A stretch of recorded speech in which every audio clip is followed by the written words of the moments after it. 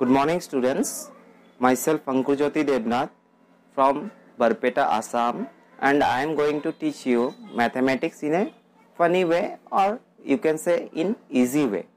Just follow the tricks that I give you and start from the basic things. The basics are very important to know. Without knowing the basic things, we cannot proceed for class 10 Ncert chapter 1. So we are starting chapter 1 of the Ncert textbook class 10 for both for SEBA and CBSE students. So let us start. The chapter name is real numbers.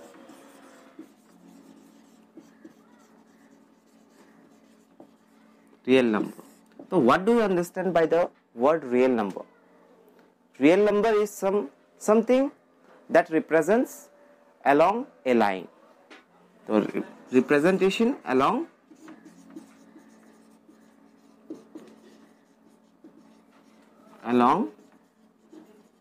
a line is what we say real number.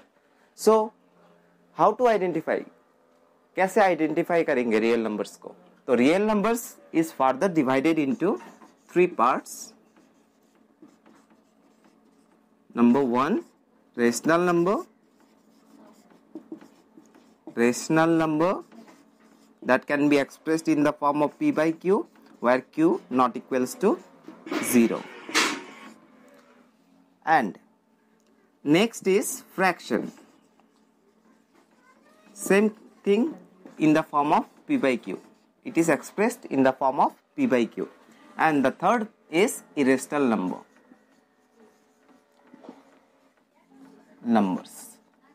For example, say root 2, root 3. So now for understanding real number further, so real number consists of three parts. First is rational number. Rational number is a kind of number like 2 by 3.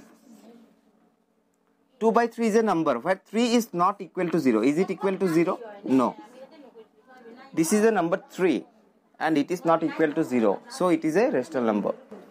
Next is fraction. Fraction we had studied earlier in class 6, that any number that can be expressed in the form of p by q. For example, say 2 by 3 itself. Again, repeating, 2 by 3 was rational number. So it is also a fraction because it has the denominator as a number. It has a value, not 0. While fraction also has its parts like mixed fraction, proper fraction, as well as improper fraction. Next, coming to irrational number, those numbers that does not has any ending.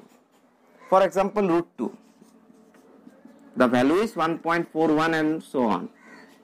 Root 3, 1.73 ... So this was about the introduction, and let's see to the next topic later.